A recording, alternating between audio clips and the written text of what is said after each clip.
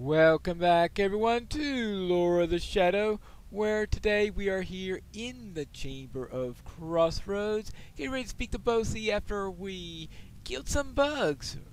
Right, Bosie? You have done well, friend. Good work!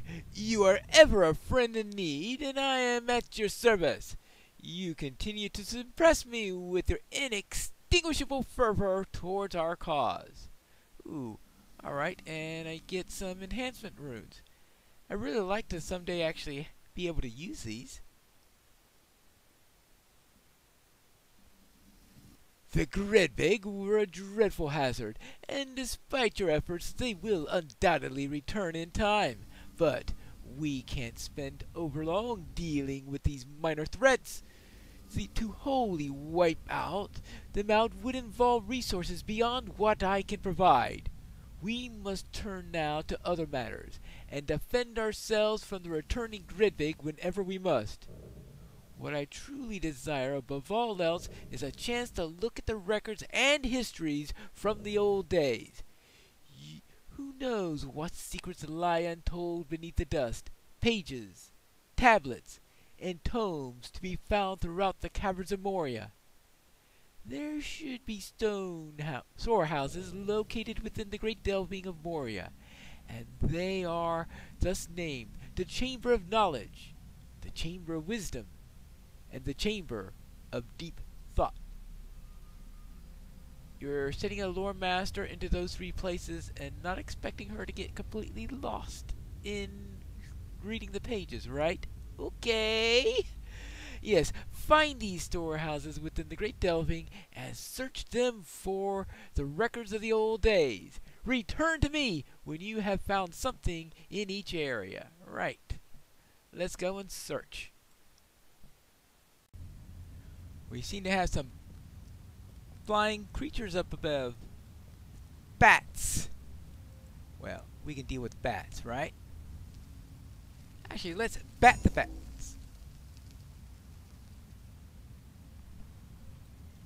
Alright, they seem to die before I could do anything. Alright, let's see what we got here. You found an ornate chest piece from a set of heavy armor, old but of superlative craftsmanship and raked with claw marks, lying seemingly unattended. You may wish to find out more about it. Well, I don't know about that. I'll take it to the Chamber of Crossroads, though. Now, let's see if I can find that Chamber of Knowledge, Wisdom, Deep Thought, or all of the above. Ooh, here's a chamber right here. It looks like much of the knowledge of this chamber is lost. Ooh, what's in here? An old box. I find something written in here. Some of it's legible. Not much of it, but some of it is.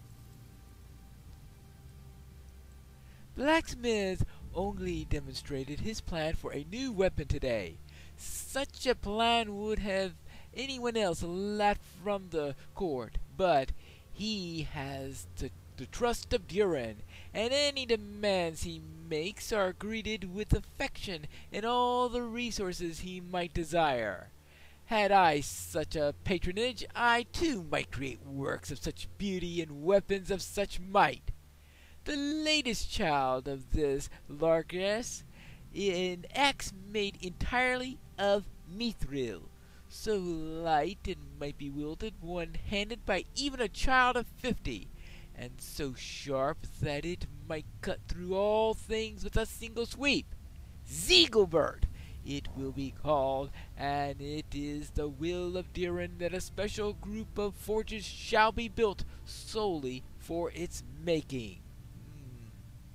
Even more insults Ingoi has always coveted his privacy, and the door to these forges will be hidden, only opened through some trick. The trick will be recorded in Kutub Zanhar, but that does me little good. I will not be given access to these forges, and my labors will continue to pale in comparison of those of Ongli. A curse upon the head of Ongli and his secret forge, and the mithril axe he will make there. May his works come to nothing, and his name never be remembered. Hrothi, who just assured that he will be remembered. Ha! Oh boy, the irony. Now let's see if we can find this Chamber of Wisdom. Most likely they'll be talking more about this dreaded Zigilburk or something like that. Because whoever wrote that first one sounded like a bit of a wise guy. Now, let's see what we can find. Up here, I believe it's supposed to be. Ah! Looks like it could be a Chamber of Wisdom.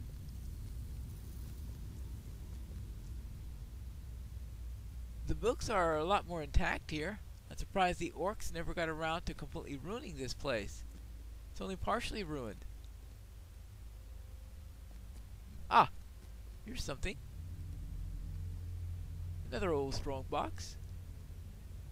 Within the strongbox with inscriptions that can still be discerned. Well, what do I discern out of it?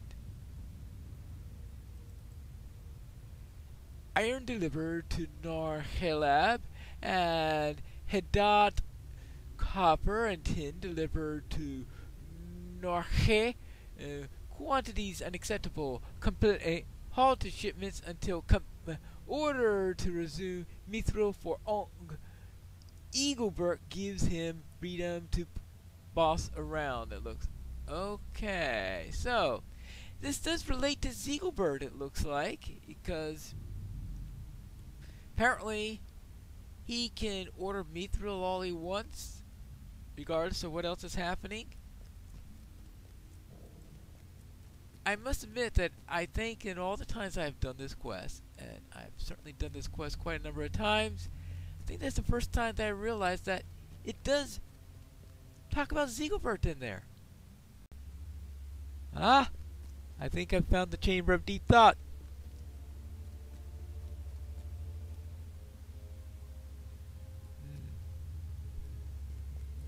Looks like a nasty place.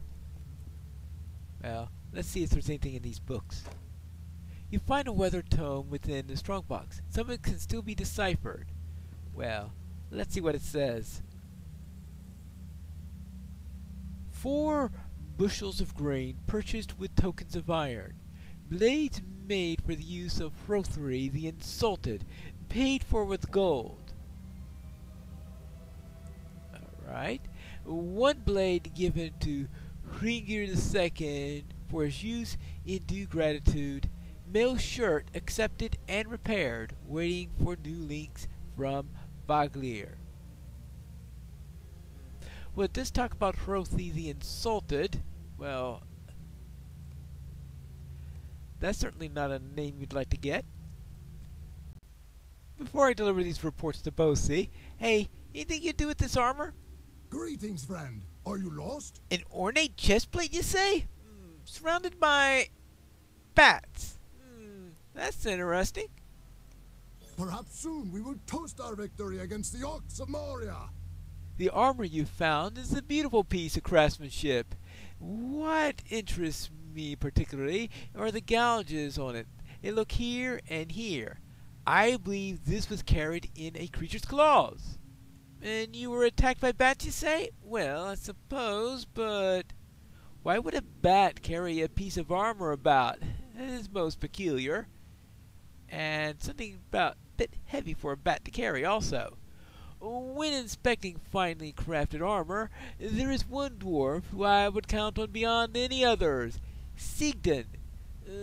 Talk to him here in the Chamber of Crossroads. He may have some insight into this strange find.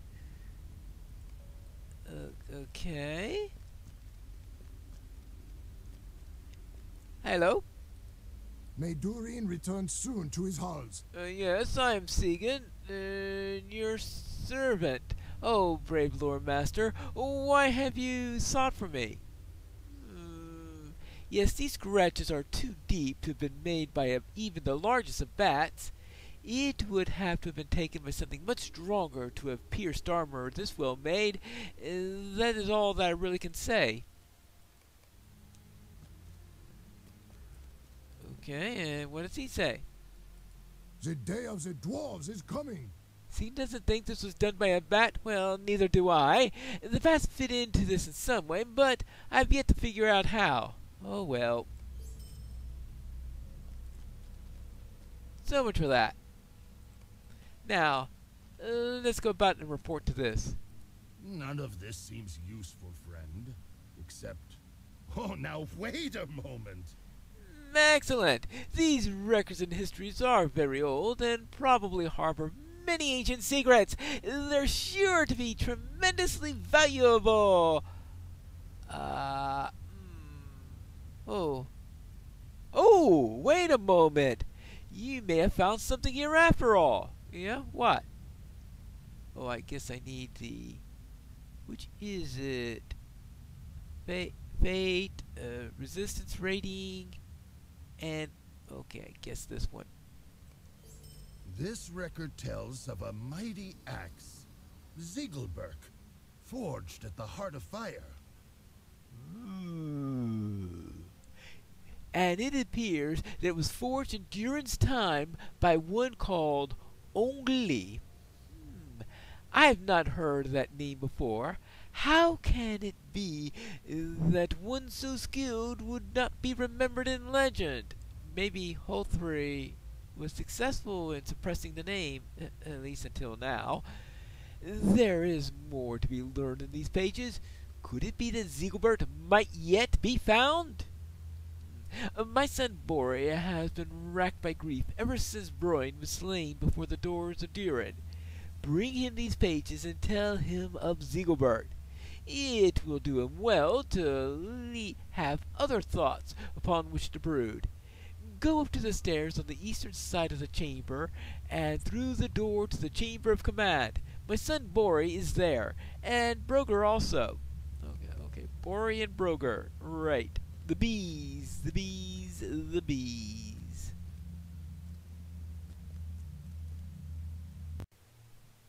A rather large chamber for two dwarves.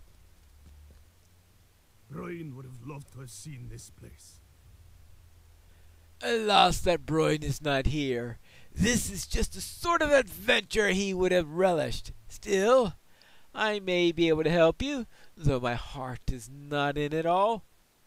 It seems that a dwarf who sought to forge Zigilburk relished his privacy, and by the grace of Durin he was given a secret forge with which to work. I figured out that part already. These pages do not reveal the location of the forge, but they do mention a trick of some sort that would reopen it again. The nature of this trick is lost, but these pages indicate that it was recorded in Katub Zahar, the word horde of Durin. Now, Katub Zahar was once supposed to be on the eastern side of the Great Delving, somewhere north of the great statue of Durin. I'm sorry, but there's little else for which I can guide you. Find the location and return to me, and perhaps I can unravel some more of this mystery. Boy, his heart's not in it. Well, let's go and see if we can find his Katub Zahar. I think this is the direction he described. Ooh. Scholarly materials. Actually, you would think that there'd be more scholarly materials around here. Let's take care of this deep claw. So it won't get in the way. And then we could read the name on the door. Fallen plaque. This broken plaque is faded, but still reads Katub Zahar. Now don't ask me how I can read Old Dwarven script. That's just entirely a matter. I mean, is it written in Westron? I say it has a doom that's rather unlikely. I guess maybe they gave me a crash course. I think I found the place. I think you have found the answer, friend. Oh, how about that? He said the same thing. You found the location of Katub Zahar, the word horde of Durin. I'm deeply impressed. It's a shame that your report tells of a great infestation of deep claws and cave claws. I hope the bees have not ruin too many of the records and histories within the place. It seems that Ogni, the great craftsman who may have forged Zigilburk, was very protective of his privacy. Durin granted him a secret forge at which to work, Norheleb, the Heart of Fire. The way to Norheleb was locked by means of some trick known only to a trusted few. These pages don't mention the location of Norheleb, but they do say that the trick to opening the way is in Katub Zahar. Now that you have found it, you should search for this trick. Why didn't you tell me to do that before? Okay. If we are to find both the location of the Heart of Fire and the secret of opening its doors, it must be that Zigilburk will return to us from the darkness. I will ask the other doors of our expedition if they have come across any sign of Norheleb. Perhaps someone has accounted for the clue, though I'm not hopeful. You must return to Katub Zahar, the word hoard of Durin, and search for the secret to opening the door. The deep claws you have found will not make it easy, but you are strong enough to deal with those, right? Katub Zahar is on the eastern side. You're right. Okie dokie. You know, you're in mourning and all that stuff, so for sending me there twice in close succession, you'll only get a regular slat. Please don't earn a fishy one. Now for round 2 with cave claws. They're all over the place. And I guess you're asking for it. Well, seeing how I need to kill over a dozen of these things. Oh, what's this? Anything to do with the word hoard? Let's see. These papers are full of runes that you don't recognize translated into the common tongue. It means nothing to you, but the strange runes are of some interest, for they do not look to be the language that you recognize. These papers are signed Faugir Twist Tongue. Wonderful. What a name to have. Well, maybe somebody will tell me something about these. But for now, we need to kill cave claws.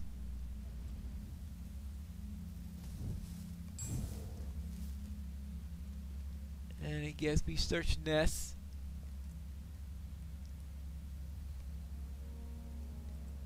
And kill more cave claws. And maybe someday, we will find some sort of clue.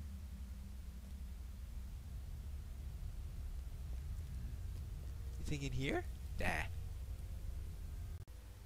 I suppose it's always possible that there's nothing in here of interest. Well, one last nest. Buried within the nest, you discover rotting pages that mention Narnkeleb. Well, how about that? Here you go, Bori. This must be it. The secret to accessing the Heart of Fire. This looks very promising indeed. Many of the words are faded, and the parchment is rotten. Oh, curse those deep claws and cave claws at nest in Kalab Zahar. Use of the secret to opening the door seems to be punishable by death or imprisonment. Blacksmith Ongli could approve entry, as could Durin, of course. I can't make out the next line, but oh, here we go. The door will be hidden until the following steps are taken. The word must be Ongli, which means that he must be hailed as a master blacksmith, or congratulated for his fine works, or saluted, I think. And then these words are to be spoken. Bob Kanon Zohul. That's it. That's it. All we have to do now is to find the door, right? But still, we have no idea of its location. Right. We now have the secret to opening it. Yeah, this is a frustrating turn. Speak with my Uncle Broker about this, if you will. He is busy as usual organizing our efforts here within the Moria, but he may have some idea that will be eluded from our consideration. Broker is wise and has a great store of knowledge in the old head of his. I would be very happy to have him give us through the adventure as well. Yes, for his input is certain to be valuable. Alright, well.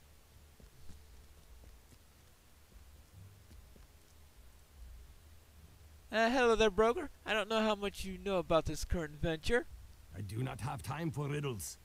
There's too much to be done. My nephew has told me of this wild goose chase. Yes, how can we be certain that Narheleb, this heart of fire, ever existed at all? We would have heard tales of such a forge, surely. And Zigilburk? An axe made entirely of mithril? Ludicrous! This would surely have been featured in many of our tales before now, and all dwarves would have seen its praise until the end of time. You would have better luck catching a wild red-horned goat than you would of finding this ridiculous forge. This secret to opening the door that you have recovered is nothing more than a mad dwarf's mutterings. So I take it you don't think it exists. That's right! I have had an idea. What if the goblins have found a heart of fire? Yes, you'll always have my respect for what you did at the doors of Diran, avenging my poor son with your excellent weapons, but I must be honest with you. I believe that you are wasting your time. As long as you will be traipsing around in the dark looking for a flight of fancy forges, you might as well accomplish something worthwhile. There seems to be a large goblin presence amongst the Silvertane Lodes, far to the south below the Great Delving. As long as you are searching for this fabled heart of fire, you may as well slay goblins while you do it, especially the ones that have moved into Gimmelfelik, the elder mine. The goblins are many, and bring an ally or two might be a good idea. Oh, and in fact, why not steal some of their maps? They might have long lived in the darkness, and their crude maps may show the way to this mythical forge of yours, as well as being useful to those of us seeking paths that actually do exist.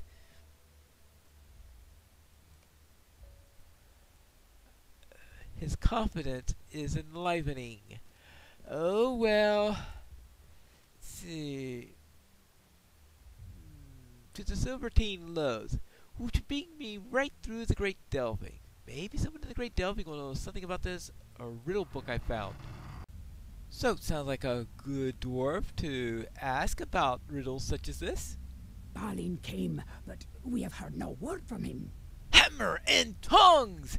These papers must date back to the time of Diran's rule. A very promising find indeed, Pinelor. Falgir Twist-Tongue was a famous riddle master and tinker of words. These runes are utterly foreign to me, so I believe that they're in a special language that he made up. You should hang on to these papers, in case you see any of these runes in Moria. I have a feeling old Falgir left some puzzles to be solved. Alright, I'll keep an eye on them. Keep an eye out for any weird riddles that may be here. But I think that's it for today's episode, and next time we are going to be heading into the Silvertane Lodes, where we will discover if any maps of the goblins tell us how to find the Heart of Fire. And that'll be in our next episode of The Lore of the Shadows.